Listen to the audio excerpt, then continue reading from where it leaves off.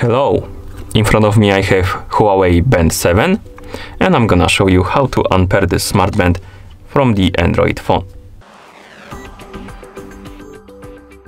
First, we need to open the Huawei Health application on the phone that is paired with our smart band.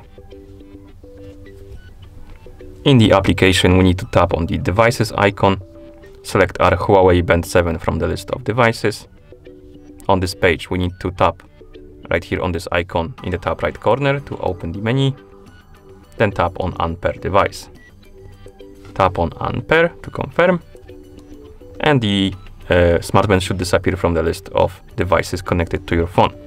Now, you can also open the Bluetooth settings on your phone to check if the band is right here on the list of previously connected devices.